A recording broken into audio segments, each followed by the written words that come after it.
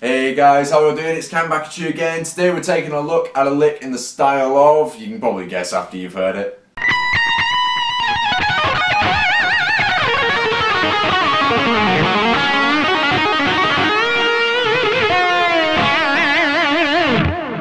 Yeah, it was Satchel. What can I say? I confess, I know I've played a lot of his stuff before, but this lick has really inspired me in many ways. I basically nicked it from his solo spot. I feel if he actually played it at the gig I got on stage with him. And what's really cool is it's mainly pentatonic, as you can see, but it's a great way of mixing up the positions to create something really spicy without doing too much, which is, in the grand scheme of things, it's what all guitar players really want to do, isn't it?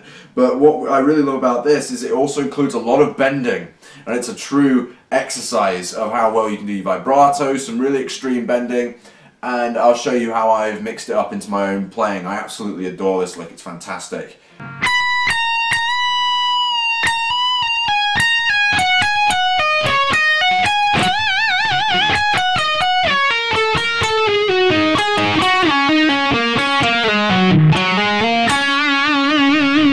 So that's about as slow as I can do it before I start playing things wrong. And the way it works is we are playing various different pentatonic positions and taking different notes out of them to fit within the key. In this case we're in E minor. And what's really cool is we sort of start off in A minor and then drift into E minor with almost seamlessly. It's really cool. So starting off, we're in this position here. Alright, and then it's 20th fret, high E string, bend 19 up, half a step, let it down, then we get this little sequence here.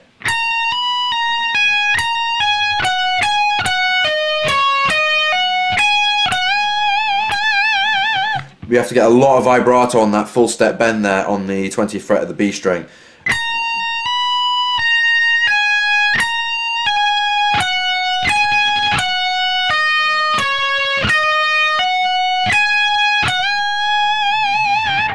Okay, and then we get a little connective lick here at the end where we do 17th fret of the high E, and then we slide from the 20th fret of the B string down to the 15th fret.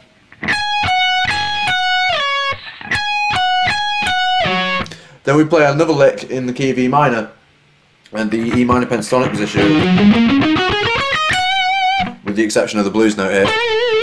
We can, with this little lick here, which is a little bit more familiar, I think.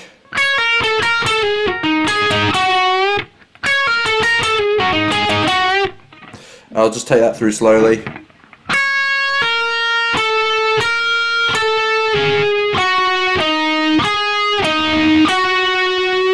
Add that little microtonal bend on there if you can. 12th fret. And then what we're going to do is we're going to slide down from the 12th fret of the G string to the 7th fret there, so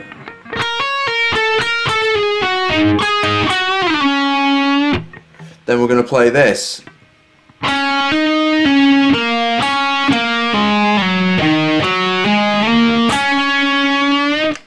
Okay, and what we're doing there is we're mixing up the B minor, what feels like the B minor pentatonic position, and the A minor pentatonic position, taking the relative notes out to fit in E minor. This is the clever part of this lick. It samples from different positions.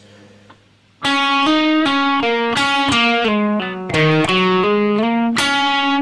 I'll give you a little close-up of that actually.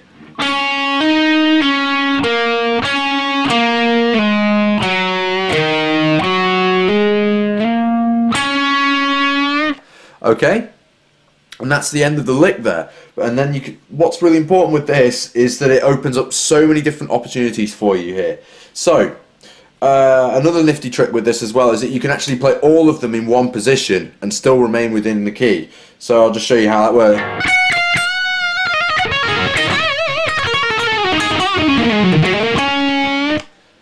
See, it's exactly the same lick except we didn't go anywhere, but look how restricted you are.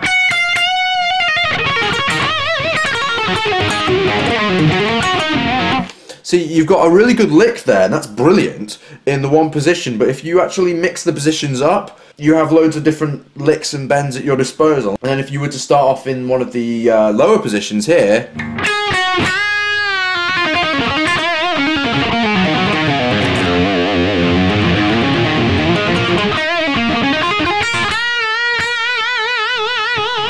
but especially when you use these lower ones here.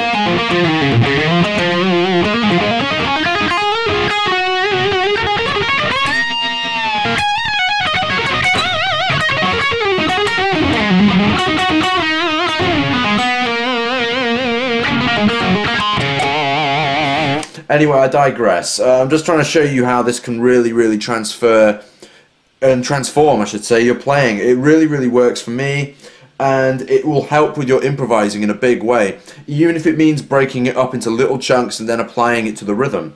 And that's it. Thanks so much for watching this video, you guys. I hope you've liked what you've seen. If you want some more Steel Panther, just give me a shout, and I'll catch you again in the next video. And follow me on Instagram, @GuitarManCam.